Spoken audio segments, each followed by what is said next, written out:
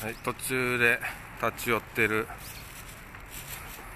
神奈川藤沢市、今から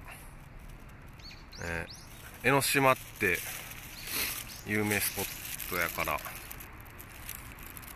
こう。はい、江ノ島は弁財天、神社、神道やな。日本っていうのは神道がこう行き渡ってるのが日本。神道な。は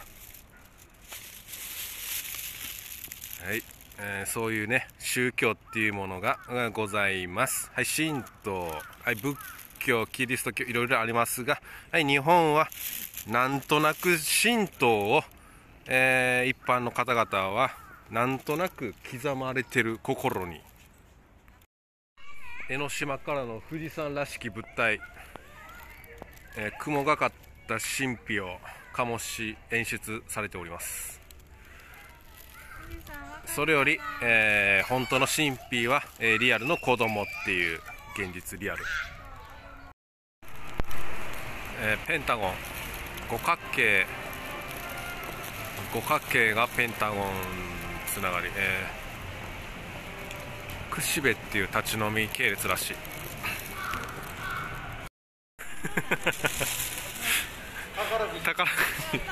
宝くじ2期爆誕。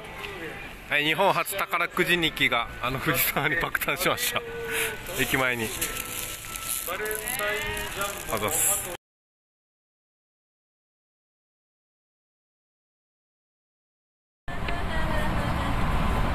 富士山隠れてる。ね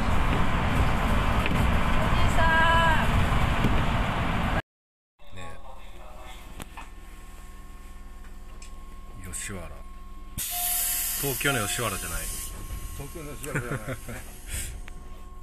同じ名前。はい、ブラックサンダーチンチン日記、朝倉未来日記、ボス日記の、地元豊橋日記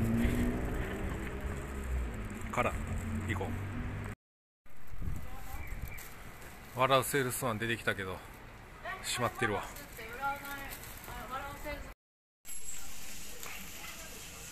勢いのある店や。よ